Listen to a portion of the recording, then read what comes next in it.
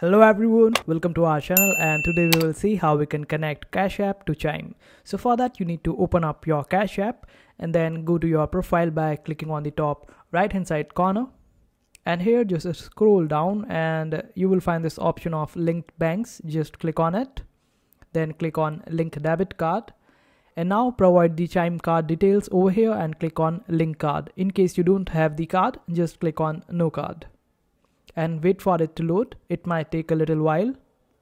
After the load is complete, just click on continue.